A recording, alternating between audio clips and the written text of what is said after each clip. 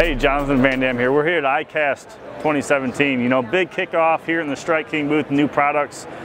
We've got two new jigs that we're adding to the lineup. The first one is the Hack Attack fluorocarbon jig. It's got a little bit different line tie, so it's going to come through grass better. You know, designed to be, you know, flipped around grass and stuff like that. You know, really excited about this. It's got the screw lock on the base, so you're going to have a good hold on all your trailers and that type of thing. And then we've got the Jordan Lee comeback jig, which everybody knows about Jordan Lee's big comeback at the Classic this last year. And this is the jig that he was using to do it.